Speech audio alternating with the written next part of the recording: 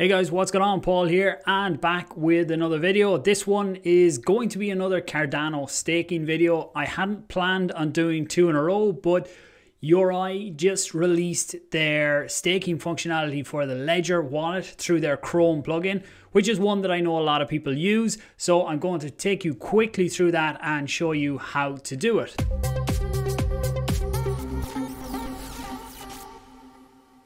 So again, if you didn't see my last video, it was on staking using your Ledger Nano S, and that was through the Ada Lite wallet. This one is through the Yoroi wallet, and here we go. So first, you will need to update the extension in the Chrome store. If you haven't used it before, you can go on to the Yoroi app here and click, it will say add to Chrome for you. So now I come in here. So if you already had it all installed, you would have come straight to this screen. So I go to connect to hardware wallet, and you should see on my second camera here, you will see my Ledger where I can talk you through that process. So click on Cardano, and I want to go through Ledger. And for anyone who still has their funds on a Byron wallet, then you can go through this and look at them here. But my funds are already on the Shelly wallet, so I click in here. Now it's saying about connecting, click yes, click connect.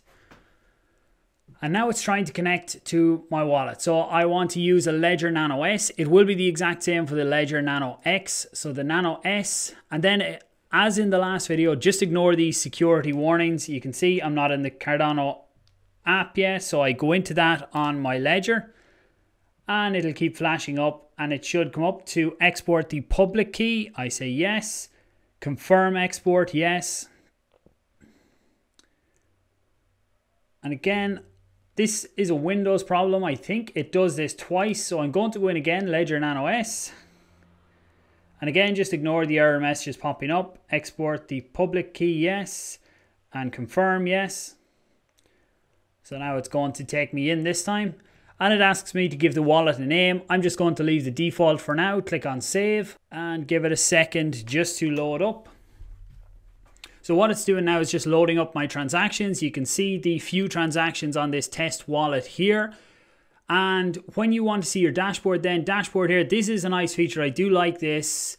This would be a step ahead of Ada Lite, I would say, in terms of showing you everything in the one screen. So you can see how much you have, your total rewards, how much is delegated. So you can see I already have this delegated because this is the same wallet that I used in the last video where I delegated to the Ada Lite stake pool.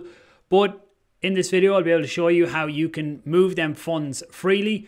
If you look at my transactions, actually, you can see that I sent the funds out today and sent them back in. And as soon as I send them back in, they are back to being delegated to the previous wallet.